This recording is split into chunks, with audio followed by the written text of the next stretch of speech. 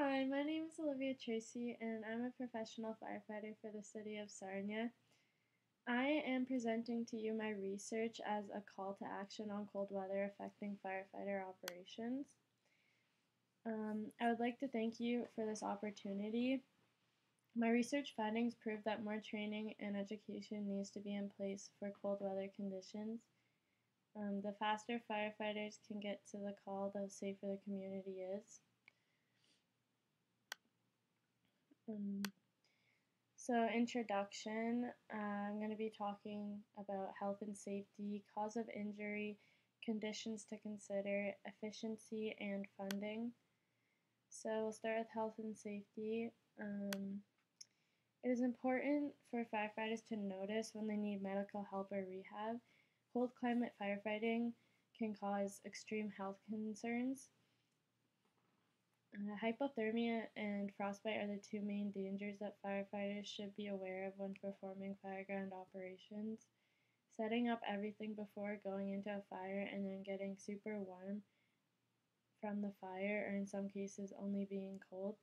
The personal protective equipment that firefighters wear only will keep them warm for a few minutes. None of these situations are ideal.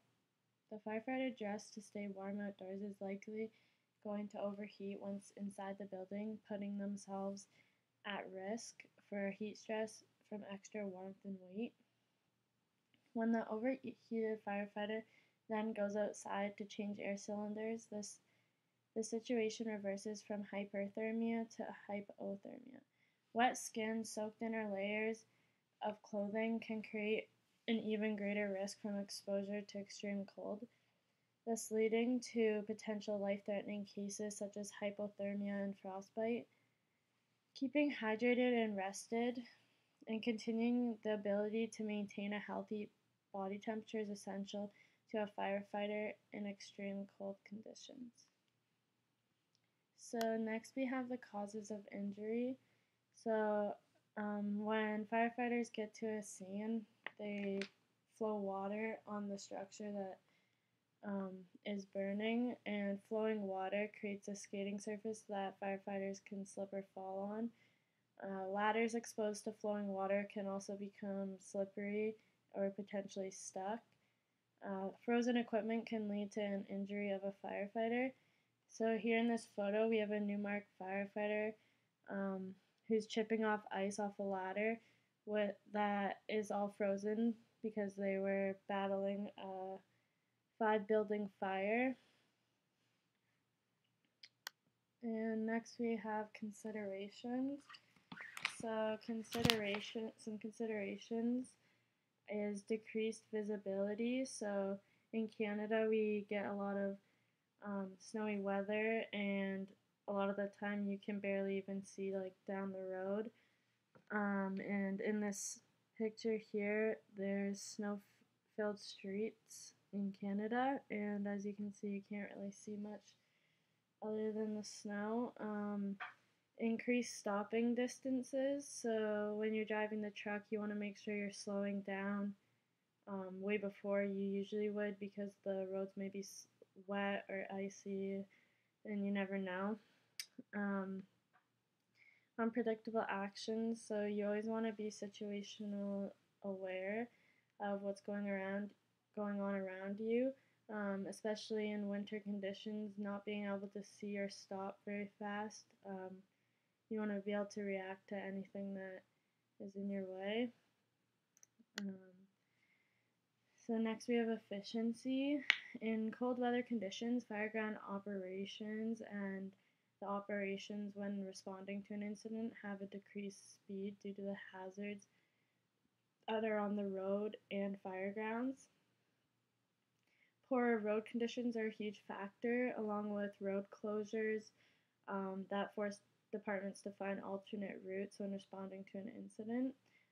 This then causes longer response times. Winter road conditions can negatively affect fire apparatus control due to the fact that you're driving on ice and slippery areas with low visibility. This makes it hard for the apparatus to perform normal driving controls like braking and steering. Having training in areas that deal with decreased visibility, increased stopping distances, unpredictable actions of other motorists is key. The firefighters that get faced with the negative impacts um, of the cold weather could really benefit from this training. Once on scene, all members involved in the incident must once again consider and be aware of the seasonal hindrances such as snowbanks blocking hydrants, icy surfaces, and these all lead to longer response times once again. Um, Firefighters move slower on snow and ice and when advancing lines, catching hydrants, pretty much doing anything, it slows them down. And this is crucial when um, we're called to an incident and urgency is needed. Funding. Um, Training and preparation for extreme weather is key to success. Training programs and public education programs could help departments ensure they are prepared for the cold climates. And in conclusion, with proper pre-incident planning, training, and awareness, the hazards of extreme winter weather firefighting can be reduced to allow safe operations on the fire grounds. Fire chiefs must ensure that special operations are initiated for predicted periods of unusual cold. This could begin with ensuring each firefighter is dressed to stay as warm as possible without compromising protection. Planning and preparing for the inevitable when fires during the winter is essential. Thank you for letting me present my research to you, and I hope it was